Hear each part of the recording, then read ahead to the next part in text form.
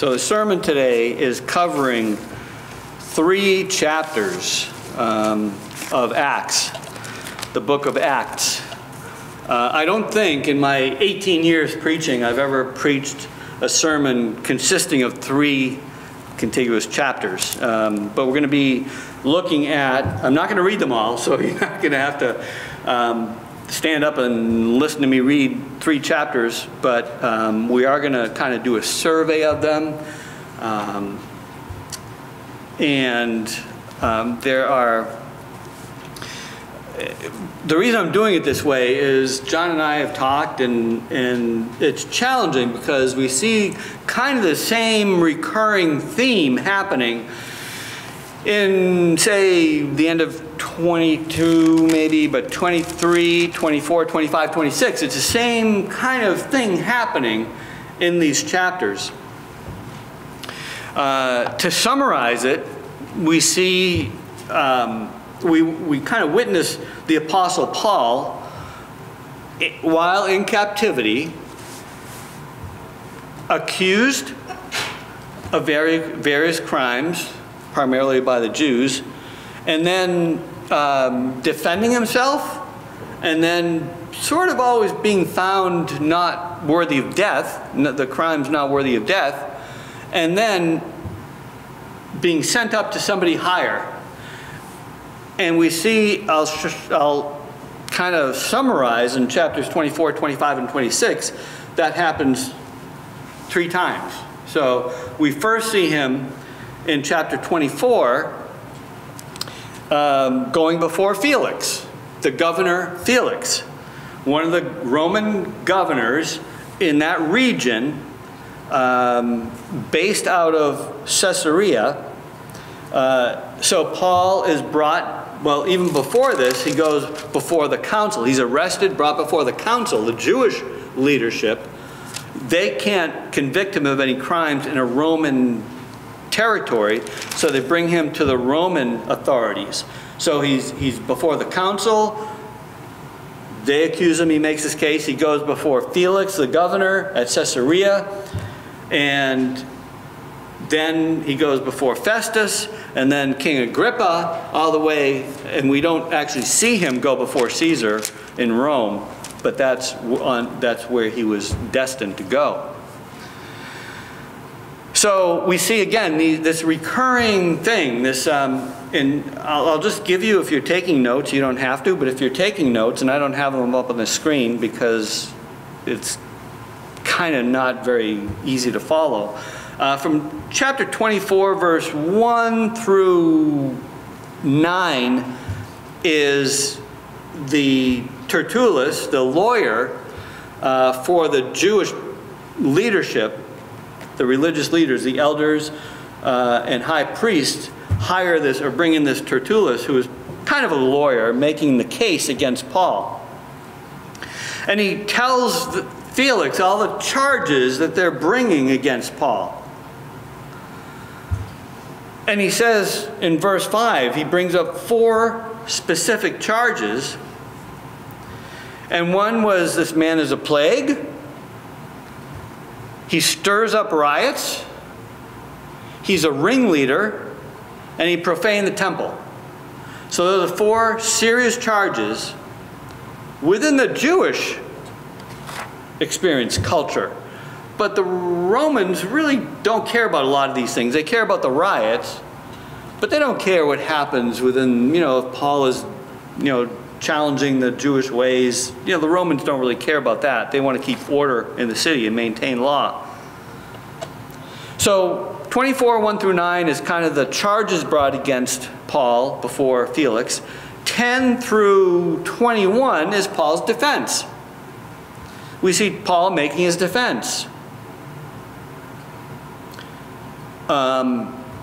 Verse 12, they did not find me disputing with anyone, stirring up a crowd. Verse 14, I worship the God of our fathers, believing everything they laid down, having a hope in God. Verse 18, they found me purified in the temple without any crowd or tumult. And it goes on, and he's defending himself against those charges. And then Paul is, Felix just like all of them, say, well, I don't see anything worthy of death in this man. Let's put him back in prison. So they put him back in prison, and what I'm gonna do here, I'll summarize a little bit more about the charges and defense, and then I'm gonna kind of zero in on 3 key verses. But first, the next accusation is before Festus. Felix, his time is done. We'll get back to him. His time is done. He probably goes back to Rome, and Governor Festus comes in, his replacement. Prior to Felix was Pontius Pilate. So he had the position prior to Felix. Then Felix, now Festus comes in. Now they make the charges against Paul to Festus in verse 25, say 1 through 7. And then Paul, in his own defense, makes his case from verses 8 through 12. Then he goes from Festus to King Agrippa. And the charges are made against him, chapter 25, verses 15 all the way to 27. And then Paul's defense in chapter 26, 4 through almost all the way to 30. So you see a recurring theme over and over again, right?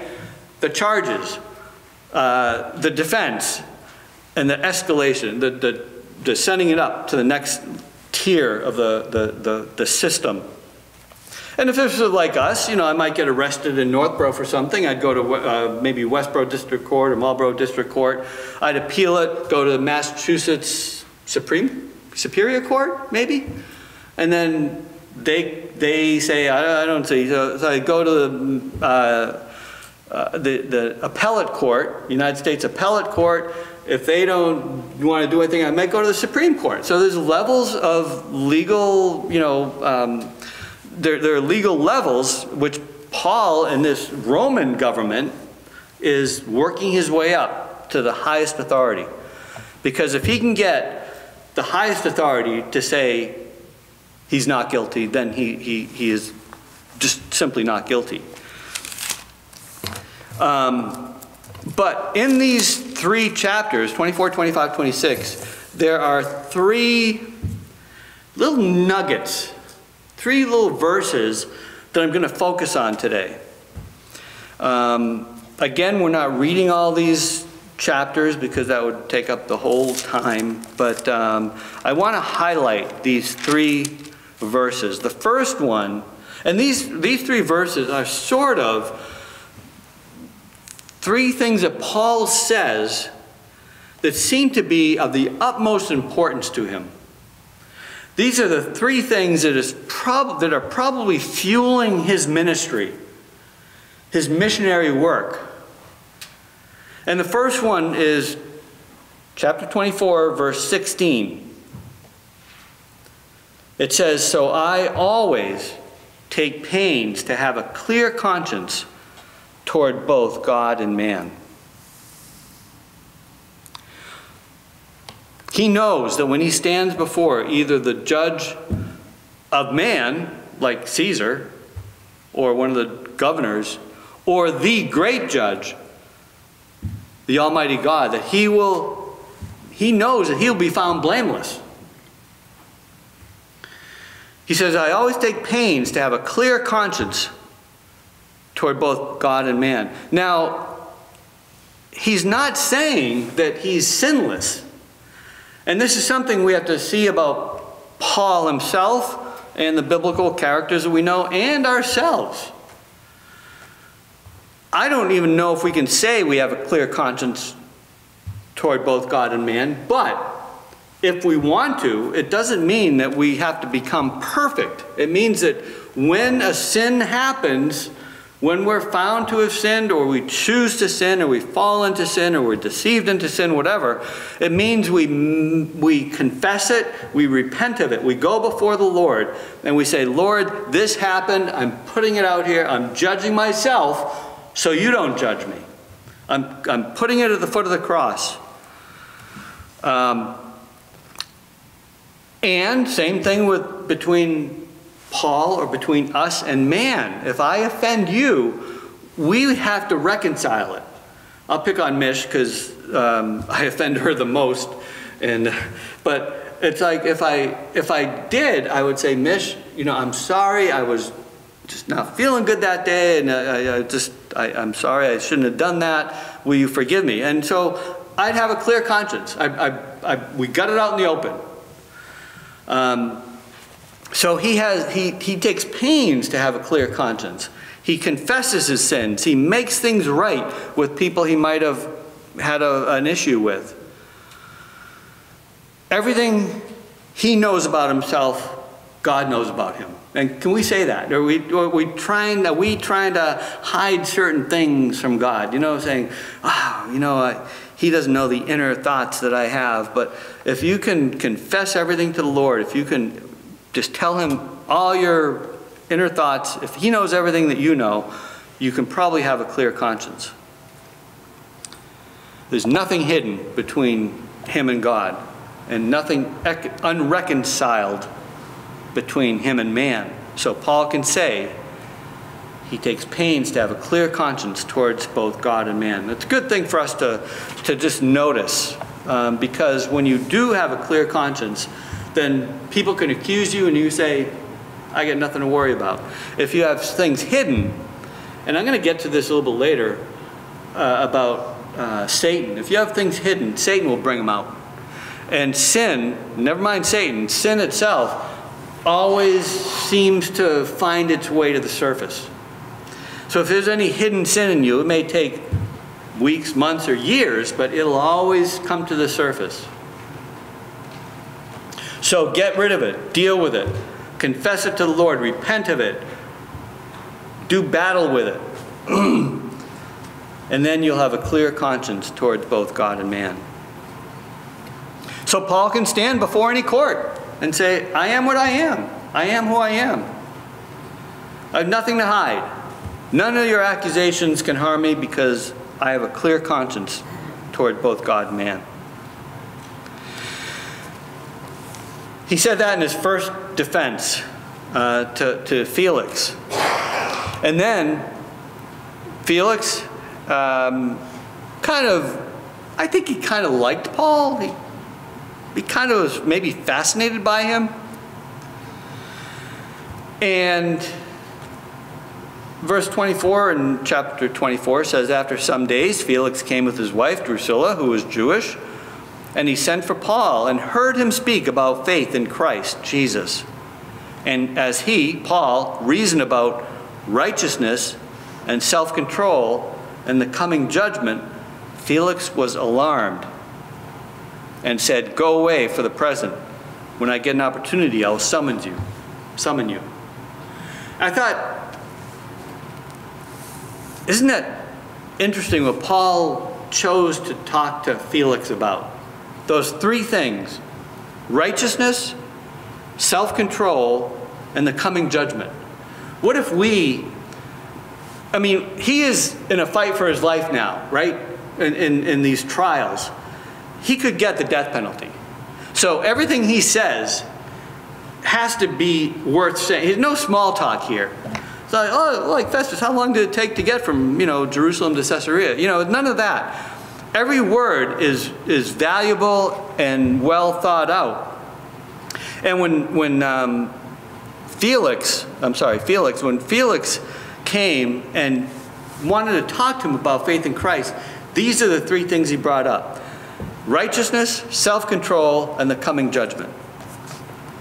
So we're going to look at each one of those three things briefly here. He brought up righteousness. And I wonder if he would have, Paul wrote the book of Romans, and Romans 3:10 says, for there's none righteous, no, not one. And that comes from Psalm 14. So he's going to tell Felix, he says, there's none righteous. You are not righteous. You're in charge. You have power. You've ascended well from being a slave up to being governor. You've done well. But how are you doing on righteousness?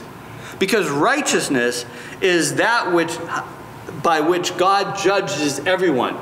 If you're not righteous, you're out. You're not acceptable to God. You're not welcomed by God. So we all have a big righteousness problem. Any sin just wipes out any righteousness. Any, however small, sin wipes out righteousness. And Felix knows himself. And if you read the history of Felix, his background, his biography or whatever, you'll see that he was not a good man. He had problems. He was a sinful man, and he did not have any kind of righteousness. So Paul telling him this, it's probably starting to get to him. And we see, right there, it says he was alarmed and said, go away for the present. So Paul brings up this need for righteousness. And Paul might have talked about justification. That Jesus Christ is the one by whom we get righteousness. He would have said, no doubt he would have said that. We don't see this here. But he reasoned about righteousness. And justification is the means by which righteousness is applied to or appropriated to us. So it was convicting to Felix. And Paul then talked about self-control. Felix, again, if you read his history, he had no self-control. I mean, he did what he wanted, and with no regard to what was right or what was wrong, he had no self-control. And Paul, again, who wrote the letter to Titus in chapter 2, verse, one of my favorite verses, chapter 2, 11 through 14. Oh my goodness, where is it? It says, for the grace of God has appeared, bringing salvation for all people, training us to renounce ungodliness and worldly passions, and to live self-controlled, upright, and godly lives in the present age. It's Titus 2:12. Training us to renounce ungodliness and worldly passions, and to live self-controlled, upright, and godly lives in the present age. So Paul is saying that we have to practice self-control, not in order to please God, but as a result of his righteousness being applied to us. Now we enter into this ability, this freedom to practice, to exercise self-control.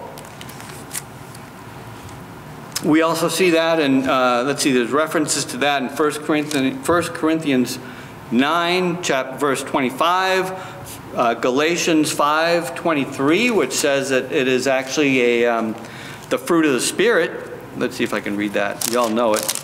Galatians 5:22, 23. But the fruit of the Spirit is love, joy, peace, patience, kindness, goodness, faithfulness, gentleness, self-control. Against these things there is no law. So he's saying the need for self-control, and then the coming judgment. Romans 14, verse, what do I have? Romans 14:10. Why do you pass judgment on your brother, or you? Why do you despise your brother? For we will all stand before the judgment seat of God. This is something that the modern church doesn't talk about too much. The coming judgment. The one day, on that day, the Bible refers to it sometimes as the day. On the day, God, the great God, the Creator, the great Judge, is going to come and judge the world. Everything's going to be judged. Are we ready for it? If you are in Christ, you will be, when He looks at us to judge us, He'll see purity, cleanliness, righteousness. And we will be judged guiltless. But if you're not in Christ, the judgment is coming. The judgment is coming for each one of us. And there will be a judgment of guilt and there'll be no appeal.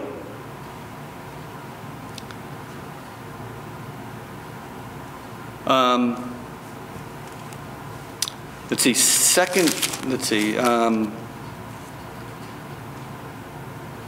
that's 1 Corinthians. I think I gave you those verses I gave you earlier were for judgment. No,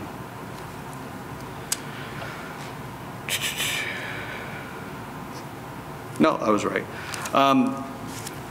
But there are many passages that talk about the judgment all the way from the Old Testament into the New Testament, all the way to Revelation, that tells us that the judgment is coming, that we need to be ready. And I bet these three things that Paul talked about to Felix, I bet they were the things that cut right into Felix's soul. Because the Spirit was leading Paul on what to say.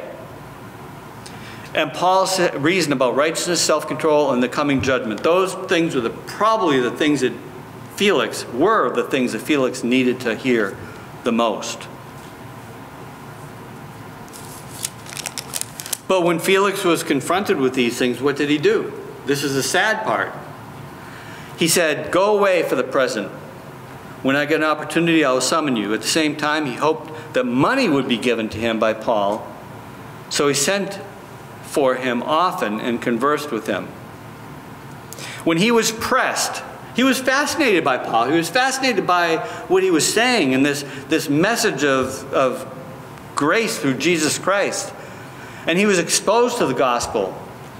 But when Felix heard the purest form of the gospel by the Apostle Paul himself, he seemingly rejected it. He didn't receive it. And he left. He talked to Paul often, but there's no evidence that he repented of his sins and received Christ. And then he was gone and went to Rome, probably never again to have an opportunity. So Paul witnessed to him, he testified to him, he shared Felix's greatest need. Felix was interested and fascinated by it, but it didn't change him. And then Festus comes in, takes over. We see the accusations again. We see Paul's defense of himself. Then we see Agrippa come in, Paul's defense of himself there. And then we're moving to the last of the three passages I want to bring up, is chapter 26, verse 23. 22 and 23. To this day this is Paul speaking, "To this day I have had the help that comes from God, and so I stand here testifying both to small and great, saying nothing but what the prophets and Moses said would come to pass, that the Christ must suffer, and that by being the first to rise from the dead, he would proclaim light both to our people and to the Gentiles." This is the thing that caused for which Paul was arrested. This is the thing for which Paul is on trial. All these things here. Christ must suffer, that by being the first to rise from the dead, right? He said earlier, I think John talked about it 2 weeks ago, people were fine with Paul until he talked about the resurrection of Christ. And the Gentiles being part of it, or welcome to it. Then everyone started getting upset and beating him and attacking him. But this is the core of what Paul is doing. It's a core message that he has. That Christ suffered, was the first to rise from the dead, so you have the resurrection, and proclaiming light to both our people and to the Gentiles. And I look back at John 3, right after John 3:16. I think it's John 3:19. I should have had a marker there. John 3:19 says, "And this is the judgment. The light has come into the world, and people love the darkness rather than the light, because their works were evil." So Jesus comes. He brings light to Jews, the Gentiles, to anyone who will receive it. He brings the light. Now, so those are the three kind of jewels that are hidden in these three chapters. That Paul has a clear conscience between God and man. That those three things, righteousness, self-control, and the coming judgment, are three of the core issues that everybody really has to deal with in some context or another. You notice Paul didn't say, Felix, Jesus loves you. He wants you to come and receive him. No, he said, you got to deal with your righteousness problem, you got to deal with your self-control, you got to deal with the coming judgment. And then you can administer the love of Christ once people see their need for it. And then this last one, where Christ must suffer, and that by being the first to rise from the dead, he would proclaim light to both our people and to the Gentiles. Those three nuggets were the core things that fueled Paul's ministry. Now, just before I close, I just want to kind of make an observation of some things that we see in these chapters, some truths that we see, some biblical principles that we can apply to these chapters. One thing, Paul is not by himself. He's alone. None of his other co-workers are in prison or before the governors or kings like him. He is there alone, but he is not. The Lord is with him. And when you feel alone, the Lord is with you. And these are the things we have to remember. The Lord will never leave you. And when Paul is being asked and being tried with these charges, how does he respond? And I bet he probably heard what Luke wrote in Luke chapter 12. He says, and when they bring you before the synagogues and the rulers and the authorities, do not be anxious about what you should about how you should defend yourself or what you should say, for the Holy Spirit will teach you in that very hour what you ought to say. That's something that's applied to Paul now, right? How does Paul know what to say? The Holy Spirit is giving him the words. He gave him that word about righteousness, self-control, the coming judgment to Felix. And now he's telling King Agrippa these things about Christ. And as you read down, King Agrippa, do you believe the prophets? I know you believe. And Agrippa said to Paul, in short time, would you persuade me to be a Christian? And Paul said, whether short or long, I would to God that not only you, but all those who hear me this day might become such as I, except for these chains. So he's telling the core gospel to these people. And the Holy Spirit is giving him those words. One other principle comes from Isaiah 54:17. Isaiah 54:17. It says, I don't have any of these marked.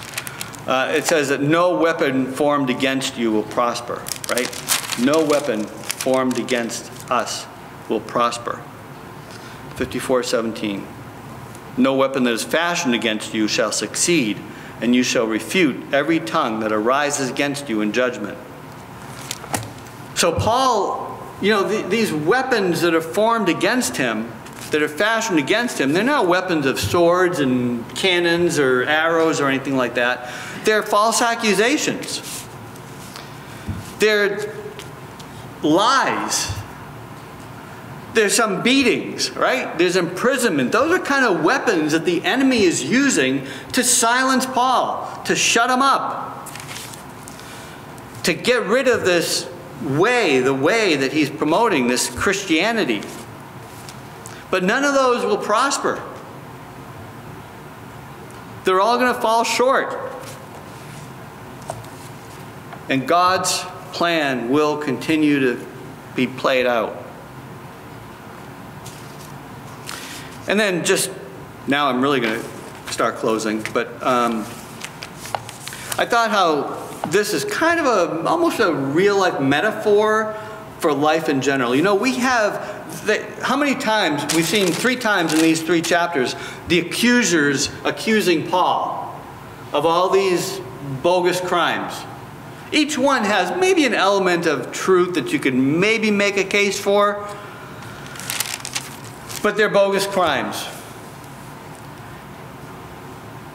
Don't we have an accuser? Well, I won't ask it as a question. I'll say we have an accuser also who is bringing us up on crimes before God. And our accuser is telling God all the things that we have done.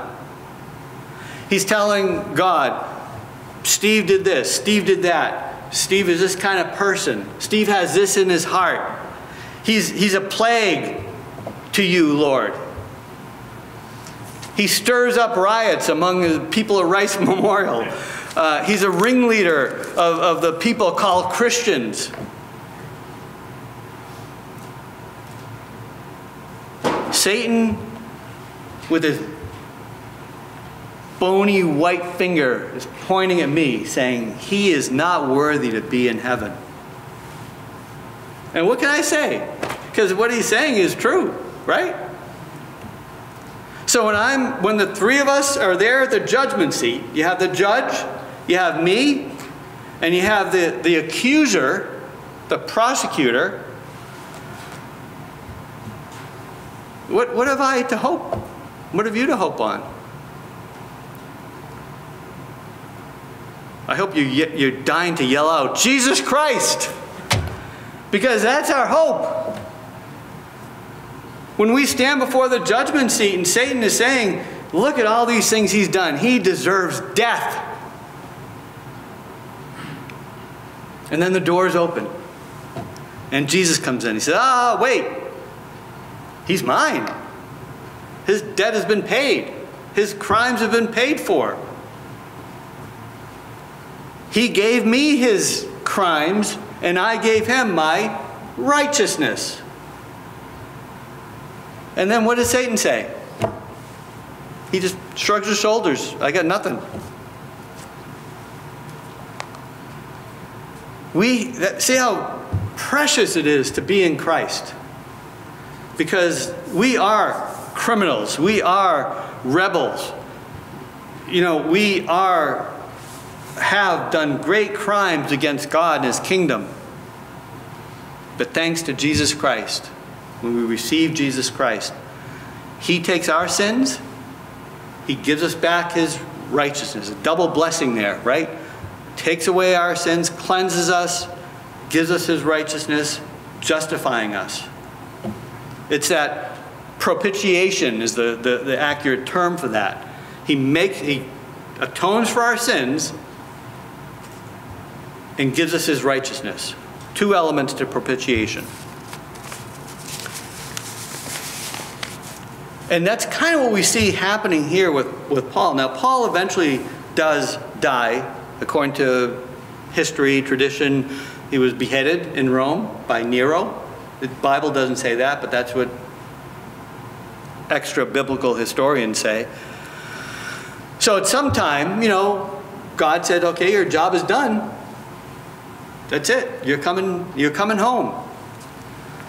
But while Paul was doing his job, the Lord was working all things and allowing him. The Holy Spirit was giving him words to say. The Lord said, no weapon fashioned against him or against us will prosper.